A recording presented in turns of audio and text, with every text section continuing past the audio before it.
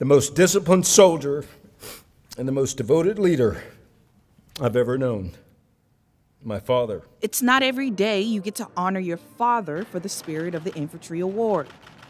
U.S. Army Forces Commanding General Michael Garrett had the privilege of delivering kind words to recognize one of infantry's top soldiers, Command Sgt. Major retired Edward Garrett. And I may be a little bit biased, right? This is my father, but I have not seen his equal. After serving 35 years, Command Sgt. Major Garrett spent most of his career at Fort Benning. General Garrett says this award is more than deserving for his dad.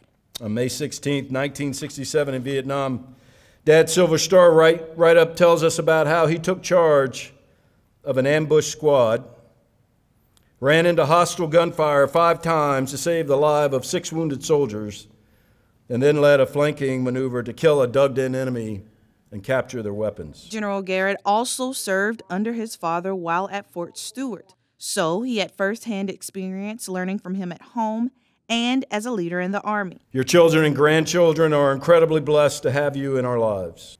I am blessed to have had you teach me what it takes to lead in this Army with discipline and loyalty.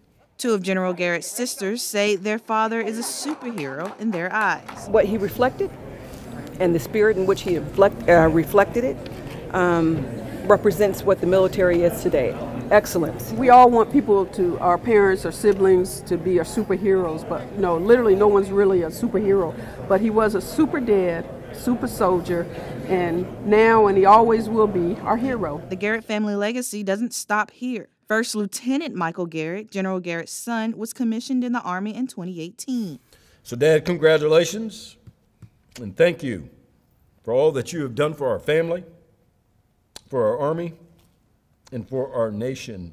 Generations of Garretts looking to follow the steps paved the way by their hero. We love you, Dad. Thank you. Kassandra Burks, Fort Benning, Georgia.